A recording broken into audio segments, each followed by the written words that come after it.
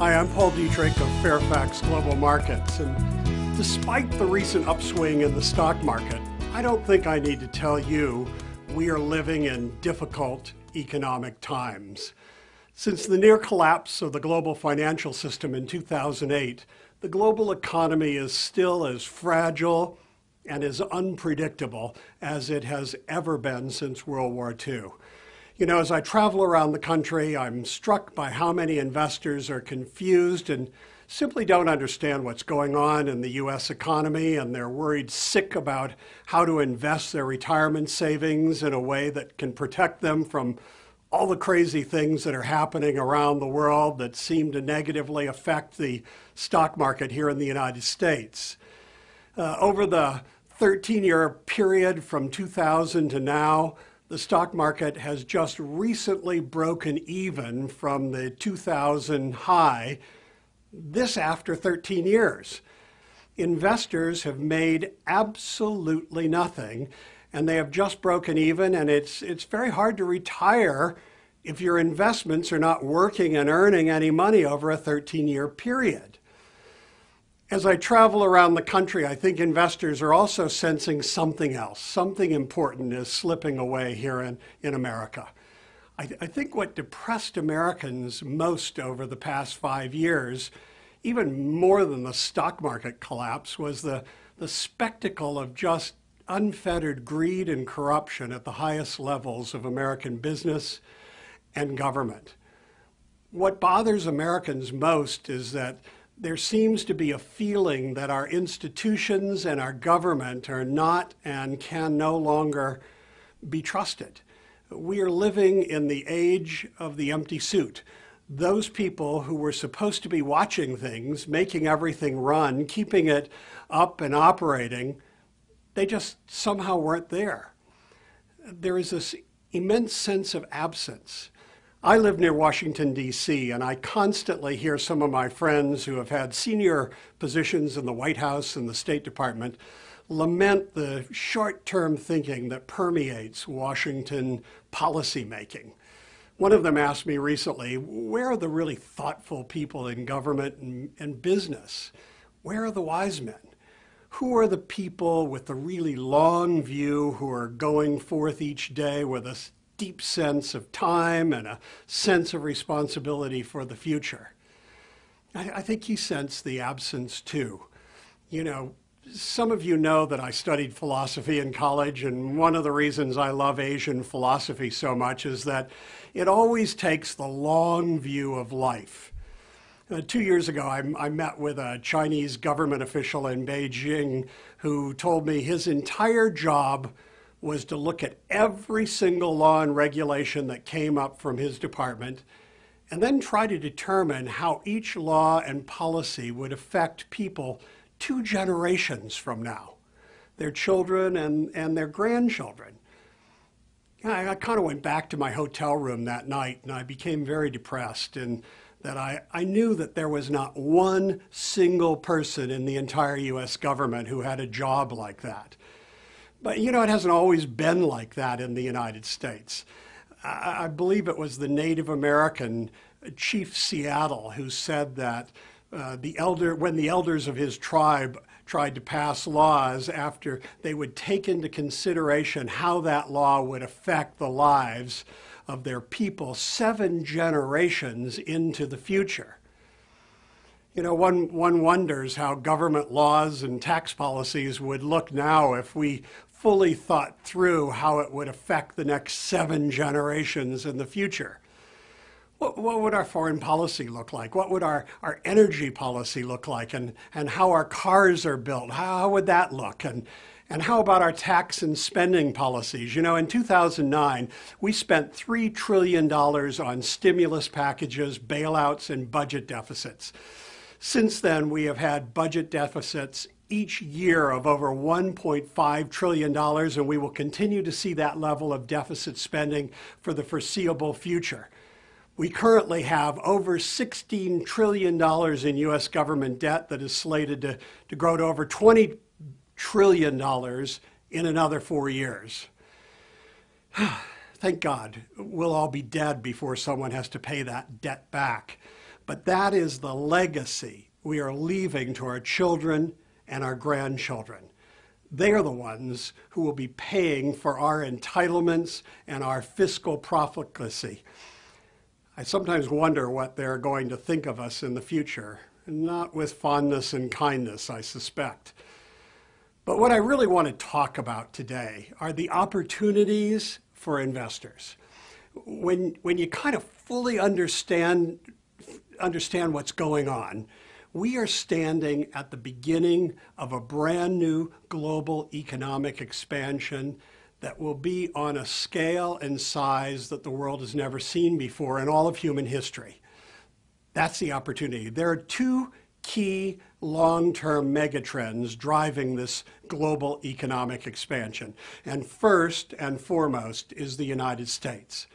Because of the new discoveries in fracking shale oil and gas, the U.S. will be the only major developed country in the world that is energy independent and exporting energy by 2017 in 5 years. Because of cheaper energy, manufacturing is starting to move back to the United States from China and Europe for the first time in 15 years.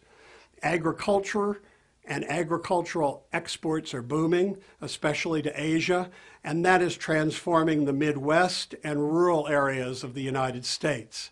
Housing is coming back strong, and the U.S. is still the leader in technology and will continue to be for the foreseeable future. Just, sometimes I try to step back and just think about how much has changed in our lifetimes because of technology. I mean, no one had a personal computer before August of 1981 when IBM sold the first personal computer. No one except the US government and researchers had access to the internet before 1992, and now we can't live without it. There was no Google before 1999. Today, there are billions of searches performed on Google every day.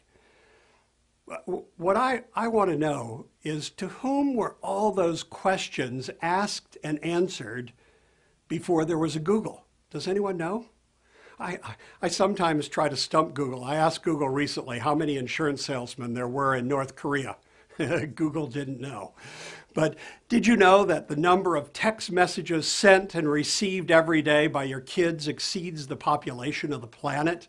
Today, China has over 600 million internet subscribers. The US only has 210 million. Today, China has 750 million cell phone subscribers. The US only has 275 million. China has more than 2 times more cell phones in use than we even have people in the United States. And China Wireless is now the largest cell phone company in the world, beating out Vodafone and Verizon. According to Forbes magazine, 1 out of every 5 couples married in the United States last year met online or through an online dating service. Oh, boy, have things changed. And according to the former Secretary of Labor, Richard Riley, the top 10 in-demand jobs in the United States today didn't exist 10 years ago. Now think about that. If that's true, we're currently preparing students in our colleges and universities for jobs that don't exist yet. They're going to need technologies that haven't been invented yet in order to solve problems. We don't even know what those problems are yet. I mean, that's kind of scary. Last month I read that right now the US is the largest English-speaking country in the world. But by next year, in 2014, there will be more people who can speak fluent English in China than we have here in the entire United States. That means next year, China will become the largest English-speaking nation in the world. There can be no doubt that the world is changing so fast, hardly anyone can keep up. It's now estimated that 1 week's worth of the New York Times contains more information than a person was likely to come across in his entire lifetime in 1776.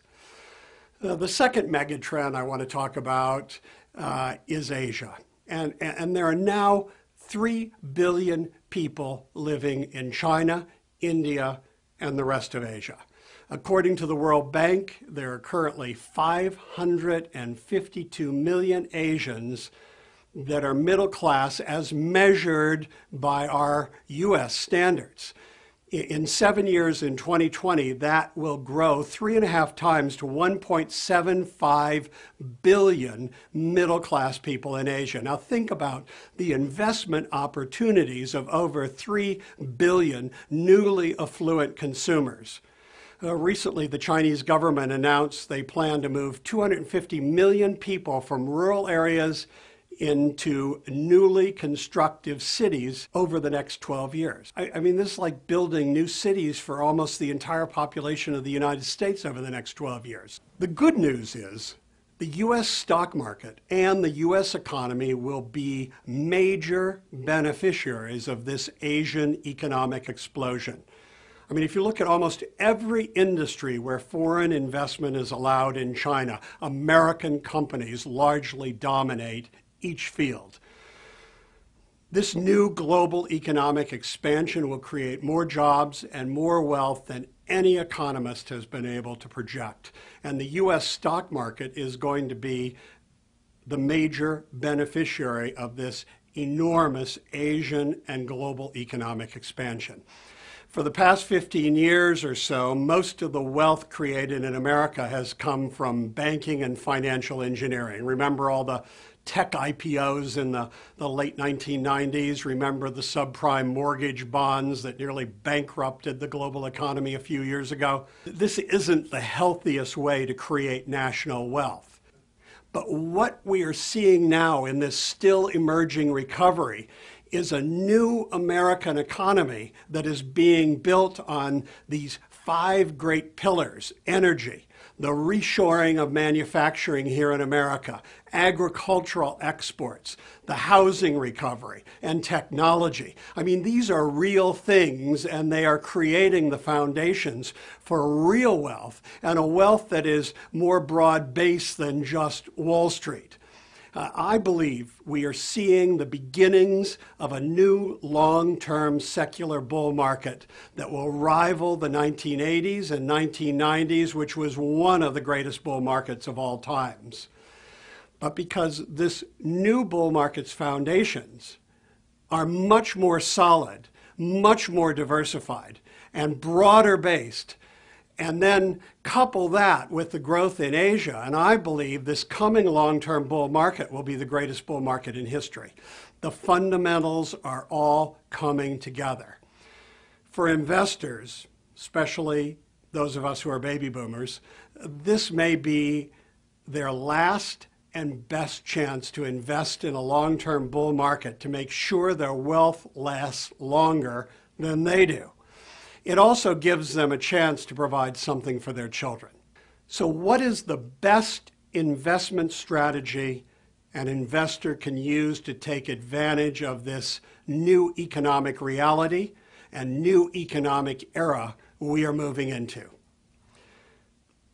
As an investment manager, my first piece of advice is be careful. Nothing is ever just black and white. And despite the enormous future opportunities I've talked about, the global economy has become so interconnected that what happens anywhere in the world immediately affects the U.S. stock markets.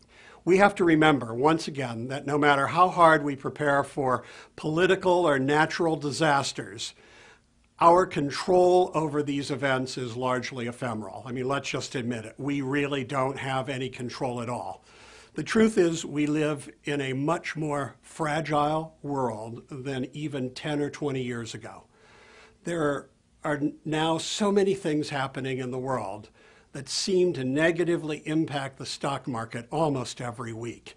And we are more susceptible to these shocks, even though we seem to have no control over any of this. An economist and philosopher by the name of Nassim Taleb wrote a book about what he called black swan events.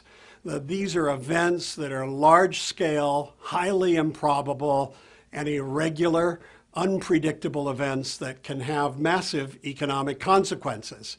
And these black swan events, which used to be very rare, now seem to be occurring every few months.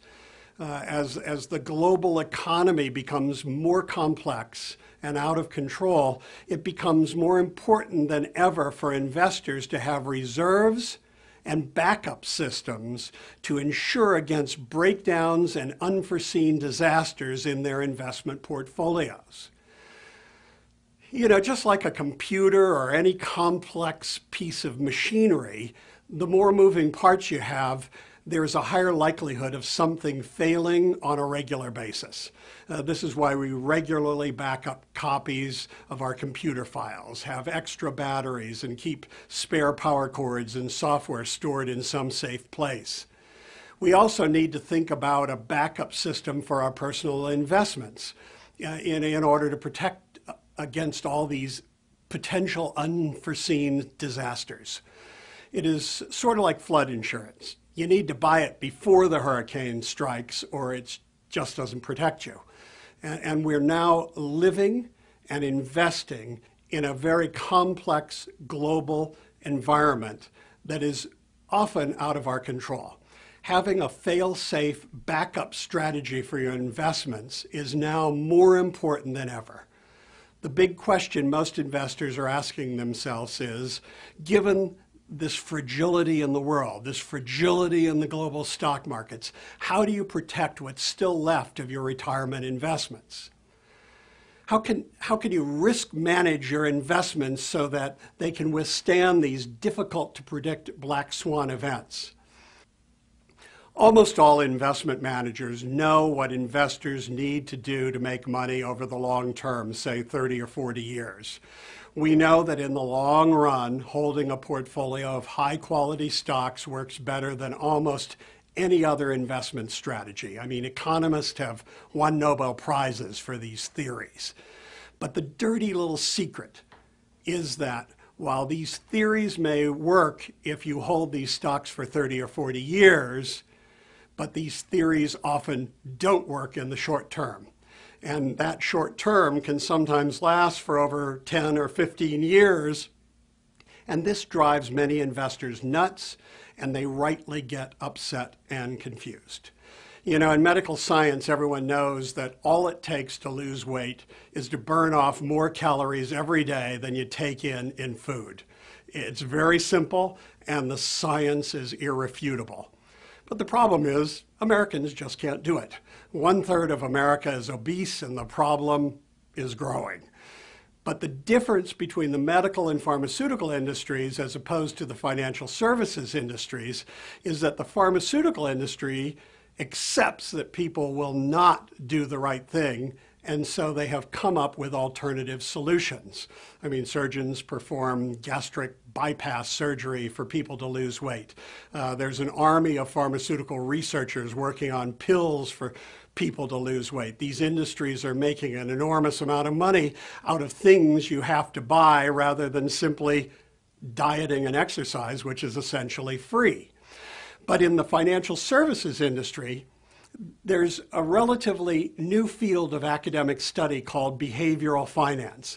And we know from the new research in this field that investors simply can't take losses in their retirement investments like they saw in 2000 to 2002 and 2008 to 2009. They simply pull their money out of the market at the bottom, and they don't get back in until they've missed most of the gains. In the 2000 to 2002 bear market, the S&P 500 index dropped peak to trough 48%. And in the 2007-2009 bear market, it dropped 57%. For the 13-year period from 2000 to mid-2013, the stock market basically just broke even. For investors, it has been more than a lost decade. After 2 booms and 2 busts, the stock market has earned them nothing, or after inflation, less than nothing. And it is very hard to retire if your investments are not working and earning any money over a 13-year period. Most investors know it is a mistake to pull their money out of the stock market after a major loss, but they just can't help themselves. So why hasn't the financial services industry, like the pharmaceutical industry, created an investment strategy that can deal with this behavioral problem and help clients through this psychological process? Well, there is now a solution to this problem, and it is called the two-portfolio investment strategy. At Fairfax Global Markets, this is how we do it. We now ask every investor just two questions. The first question is, what percentage of your investment capital can you just not afford to sustain any significant loss in your investments? And the second question we ask is, what percentage of your investment capital are you willing to take some larger calculated risk in order to achieve some growth and accept a higher amount of volatility? The first answer I usually get is, I can't afford to lose any of my money. Then after the investor thinks about it for a while, they say, well, maybe I could afford to have 15 or 20% in a stock portfolio that takes a little more risk. The first portfolio we use is the Fairfax Global Permanent Portfolio Strategy.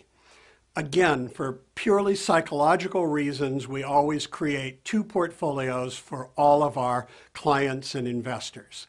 The first portfolio is created just for the money that an investor simply can't afford to sustain any significant losses. The famous free market economist Harry Browne invented the permanent portfolio strategy in the late 1970s.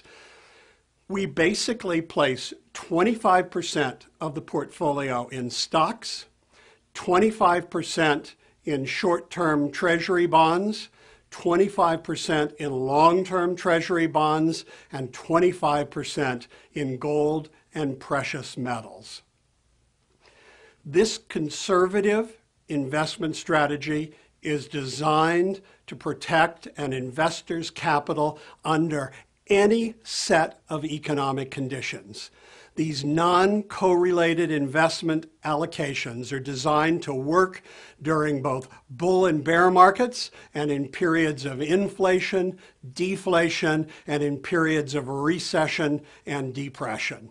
You know, in Greek mythology, the Hydra is a serpent-like creature with numerous heads, and each time an opponent cuts off one of the heads, two new ones grow back. Harm is what it likes. The more harm it encounters, the stronger it becomes. And there are so many things outside of our control that can negatively impact the stock markets. I mean, there are politicians, Mother Nature, Middle East conflicts, crazy countries like Syria and North Korea that can all negatively affect global stock markets. Investors today need an investment strategy that is not only robust, but is one like the Hydra. You can't kill it. When you cut off its head, two heads grow back. It comes back even stronger. The permanent portfolio is a Hydra-like strategy. Each of the 25% allocations is designed to thrive in a different stock market environment. It is this Hydra strategy that is designed to lower volatility and provide some aspect of growth in all stock market environments. On top of all of this, at Fairfax Global Markets, we add an additional layer of risk management. When one of these four asset classes declines below its 200-day long-term moving average, that allocation in that 25% is moved to cash as a component of the Fairfax Global Markets active risk management strategy. During the 41 years of this back-tested performance, the permanent portfolio using the 200-day moving average has had a compounded annual average return of 9.38%, which is just slightly lower performance than if an investor had stayed fully invested during all that time in the S&P 500 index, which returned a slightly higher 9.93%. But the advantages of being invested in the permanent portfolio using the 200-day moving average over just being invested in the S&P 500 index is you would have had a much lower beta, much lower risk, and the permanent portfolio using the 200-day moving average has only had one negative down year in 1990 when the strategy was down 2.6%. But the maximum drawdown during any period for the permanent portfolio using the 200-day moving average was 8.13% versus 50.95% drawdown for the S&P 500 index. Again, this is the kind of portfolio that lets investors sleep well at night. And they haven't experienced the sharp bear market declines that drive most people crazy and often drive them right out of the stock market itself. Just as a matter of disclosure, I would like to make clear that the chart and performance above is an independent back test from December 31st, 1972 to June 30th, 2013 of the permanent portfolio strategy, and it does not represent the actual returns of the Fairfax Global Permanent Portfolio Strategy. Our track record does not go back to 1972, so please contact us at Fairfax Global Markets for information on our specific portfolios. Now, the second part of this two-portfolio strategy is the Fairfax Global Value Stock Strategy. The second portfolio we create for each client and investor is our Fairfax Global Value Stock Strategy. This is a tactically managed portfolio that is invested in undervalued value stocks, but it takes more risk and will have more volatility because it's in the stock market. This two-portfolio strategy isn't really revolutionary. There isn't anything really new here. It is just a better way to manage an investor's expectations and help them over the psychological hurdles that almost every investor experiences in difficult markets. The benefit of this two-portfolio strategy is that investors can review their portfolios every month. And they see that the Fairfax Global Permanent Portfolio is hopefully growing a little bit every month and doesn't have any wild swings in value or volatility. They can also see their calculated risk portfolio, the Fairfax Global Value Stock Portfolio, and the investor understands this portfolio will have a little bit more volatility associated with the stock market, but it will also have more potential for higher growth and larger gains. Look, here's the bottom line. If you are not a day trader and you don't want to gamble your retirement away, and you are sick and tired of politicians wrecking our economy and Middle Eastern wars and upheavals and natural disasters like tsunamis and bear markets driving the stock markets up and down, then you need an investment strategy like I've outlined today. Always remember Warren Buffett's investment rule number 1, don't lose money. His rule number 2 was don't forget rule number 1. This two-portfolio investment strategy was specifically designed for rule number 1. If you invest in the permanent portfolio strategy, you should not sustain any significant losses to your investment capital ever again. You know, there's no perfect investment strategy. If there were, everyone would use it. But it seems to me that if an investor can see every month that his core investments are safe and sound and that the rest is positioned for long-term growth, I believe that is the one sure way to create an investment and economic foundation that can provide wealth and a high quality of life for you as an investor and hopefully for the next 7 generations of your family. I'm Paul Dietrich of Fairfax Global Markets, and I thank you for watching this seminar.